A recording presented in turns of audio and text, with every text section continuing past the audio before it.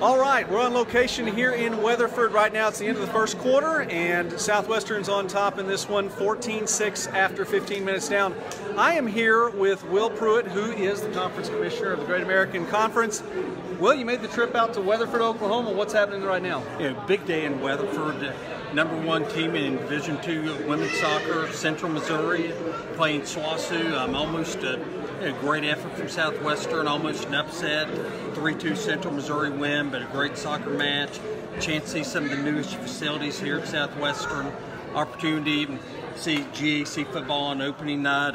New era with spot the ball and UAM, a lot of excitement there. So thought this would be one of the more competitive and exciting games in the league. So just decided to be here in Weatherford tonight. Hey, it's the place to be.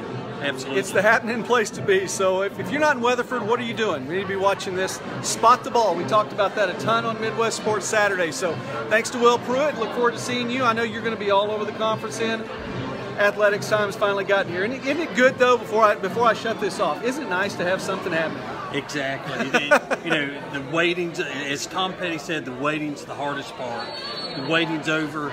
Glad that 2018-19 season's here. It's going to be a great one in the GAC. All right.